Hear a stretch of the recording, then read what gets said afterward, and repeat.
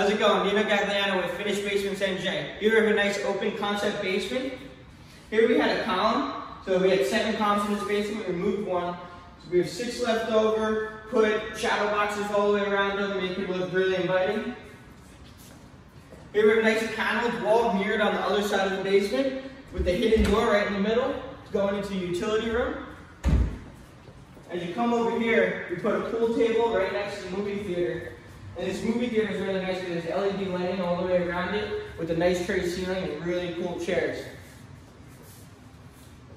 Next to the movie theater, we put a beautiful bar with stone all the way around it and a quartz countertop.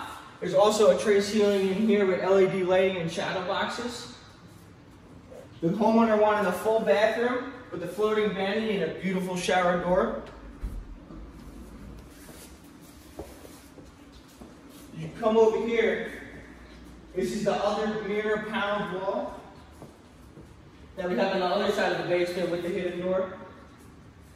And this homeowner wanted to use every inch of this basement, so we put 4 built-ins in, put shelves on 2 of these, and you have another built-in going down to the bottom of the stairs. The homeowner didn't want us to open up the stairs, so we tried convincing him and finally got him to open it to make it a nice open concept basement.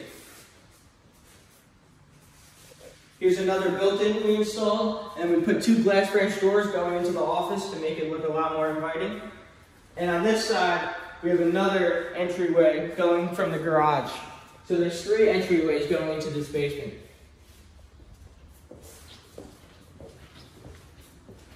Right here is just a closet going into the stairs, and back here is 2 nice big windows with a nice glass French door to bring a lot of light into the basement.